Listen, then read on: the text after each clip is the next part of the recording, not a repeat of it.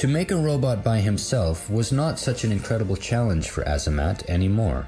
At the beginning, design, programming, and controlling the machine was a hobby for this young specialist, and now it's his job.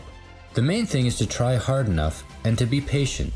You can make anything real, says the inventor, and it all started with a simple hobby in 3D graphics.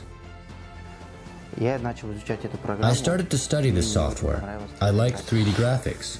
Later on, being smart guys we gathered at the IT center, and we were undertaking various projects there. After we started implementing big projects at the IT center, we were sent to study robotic engineering at the Yekaterinburg in Russia.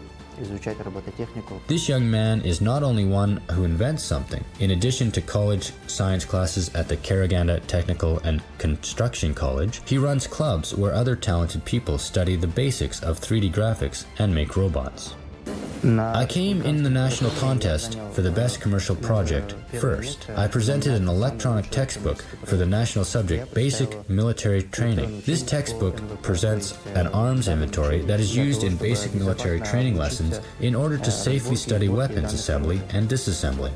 Now Azamat is not only reaping the fruit of his own work, but he's also happy to be a mentor. Last year, one of his students became the best in the national competition, and this year, his mentee's work was recognized at the international level.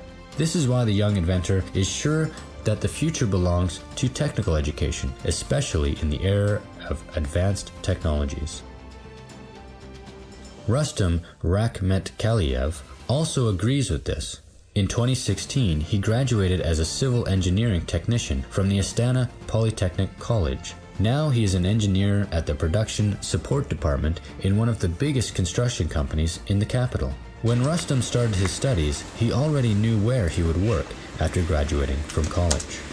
During the training, it turned out that our group was chosen as an experimental group for the dual training system.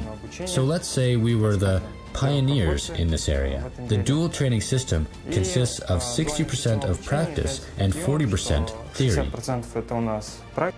The dual training system was introduced nationally in 2012.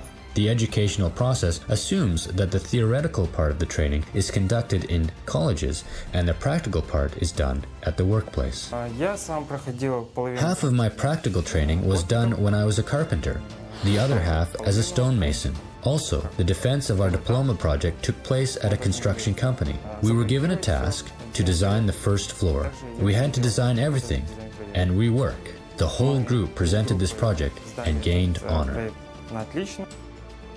Every year, professional occupations are becoming more popular in the country. Successful in their business, Azamat and Rustam are proof of this.